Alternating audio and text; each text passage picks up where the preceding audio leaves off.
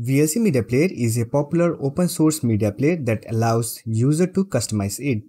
If you want to customize the interface of VLC Media Player to your liking to enhance your user experience, then you can watch this video till the end. Here in this video, we are going to discuss how we can customize VLC Media Player interface. So that's been said, let's get started. Now to customize the interface of VLC Media Player, you need to open VLC Media Player. Just open VLC Media Player. If you haven't installed VLC Media Player on your system, then we already made a video on how you can install VLC Media Player. So you will get the video link in the I button or you will get the video link in the description box. After that, simply click on this tool tab and here simply select Customize Interface option from the menu.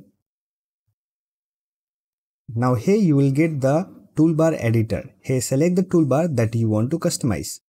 Here you will find main toolbar, time toolbar, advanced widget and full screen controller. Say for example, I want to customize the main toolbar. I will simply select the main toolbar tab and here I will simply drag and drop the toolbar element.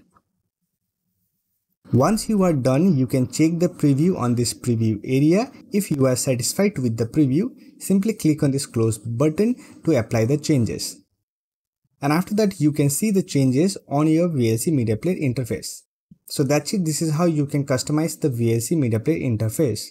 I hope this video was helpful to you. If you find this video helpful, don't forget to hit that like button and subscribe the channel for more videos like this. Bye for now. See you next video.